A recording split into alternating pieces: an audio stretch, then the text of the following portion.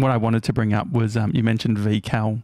Yeah. Was it your stand-up special that you're slicing up, or is that was just a clip from a couple of years ago. That was me opening for my friend Lewis, as you had Lewis Spears on the show before. That was when I opened for his special, and I did that VCal bit, and it since has gone very viral. I didn't think it was that.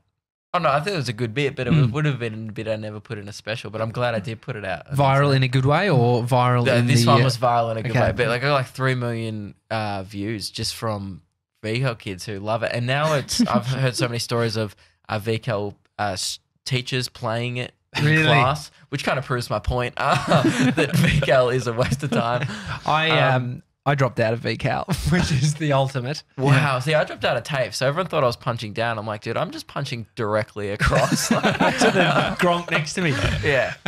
I mean, it's a VCal thing to do. But if you don't know what VCal is, it stands for Victorian Certificate of Applied Learning, doesn't it? Really? I don't think the VCal kids would know. Yeah. It's like I don't know. TAFE in high school. It's kind of like if you don't want to do year 12, then you don't want to do VCE, you do like...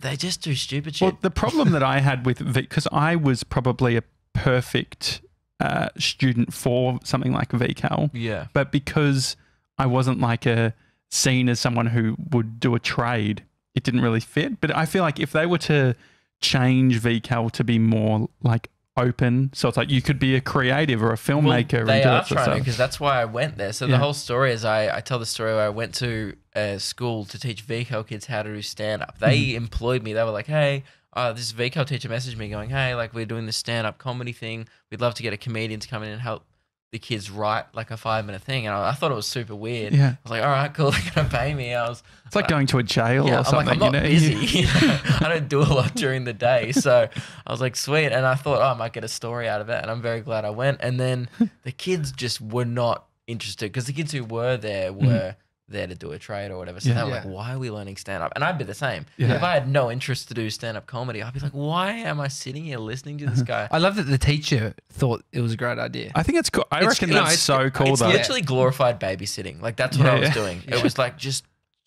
tell them to sit there and keep an eye on them for 2 hours. So how do you actually set up a class for I felt like I was like the Jack Black in School of Rock. I kind of came in, I closed the door, and I was like, all right, I'm gonna be real with you. Who here wants to learn stand up? And they were like, and like 2 people, kids. I was like, cool, I'll happy to teach you. You guys, if you just shut up for 2 hours, I don't care what you do. I'm like, just don't be annoying. I was pretty much like that guy. And were they reciprocal to that? Like, yeah, the kids were just like, sweet, I got a free period off. And then by the end, like, I did the anti thing of like, by the end I was being funny and they were teaching these kids how to write jokes or whatever.